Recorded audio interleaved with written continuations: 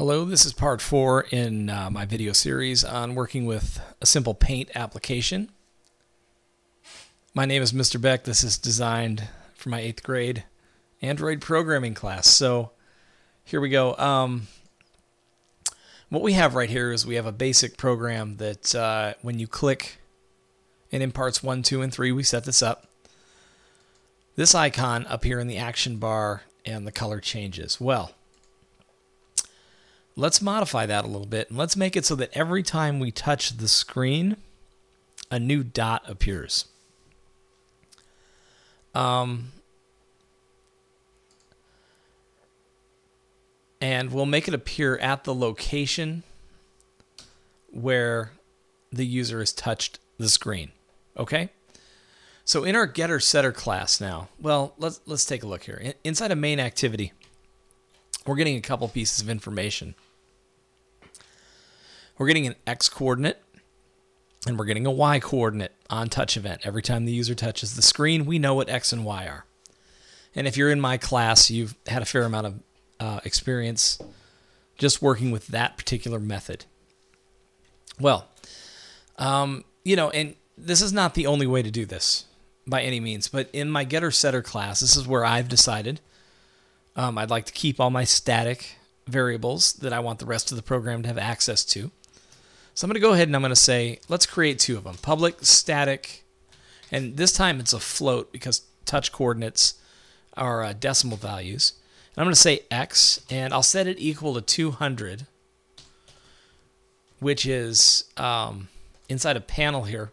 You can see that we're drawing our circle at 200, 200 in the initial program. So I'm going to give X and Y a starting value that matches that.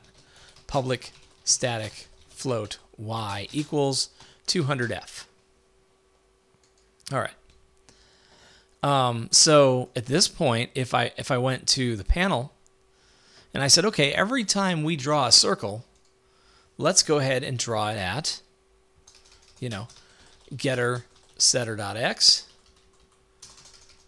and getter setter.y.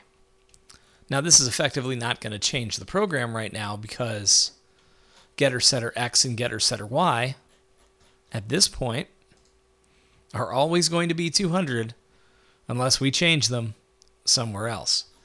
So let's go to main activity where on touch event is happening. Instead of changing x and y here that exist as floats at the top of main activity, let's go ahead and let's modify the getter setter instead. So I'm going to say, okay, every time the user touches the screen, I want getter setter x to equal the motion event x value. And I would like getter setter.y to equal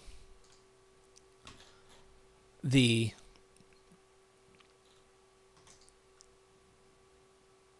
touch value that the user has sort of created for us here. So I'm going to click Save.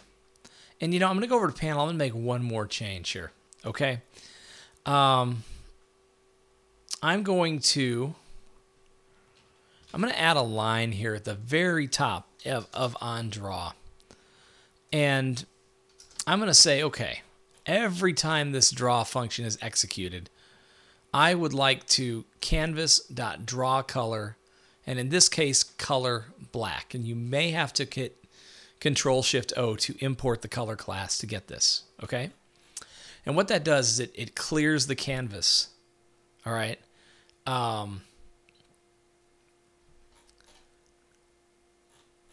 For each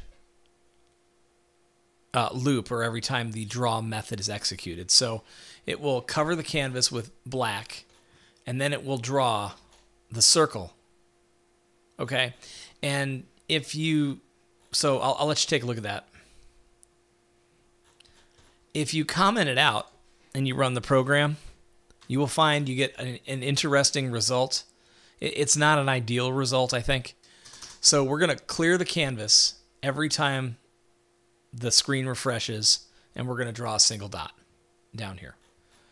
All right, so The canvas is drawing a circle to the value of getter setter X, getter setter Y, and we're modifying that every time the user touches the screen.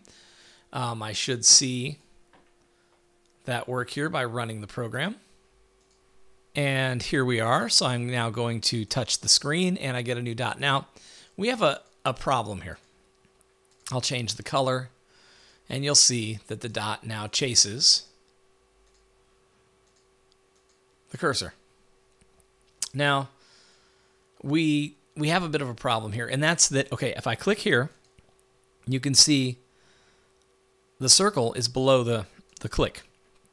Well, that's because we have this action bar up here, and you can't always count on whether or not that action bar is showing.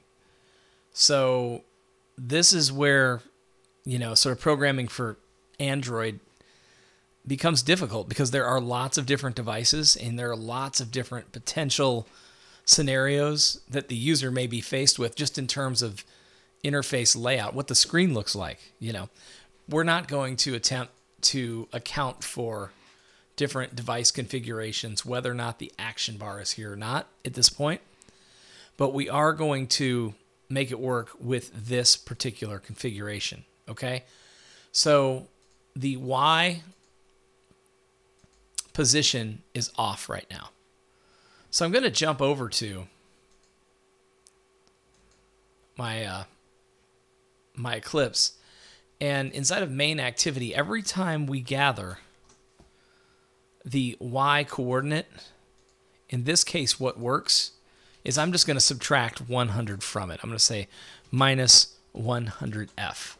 All right, so the user touches the screen, we get the X coordinate, we get the Y coordinate, we subtract 100 from it, and then we load it into our getter setter class. And that'll basically move the circle up.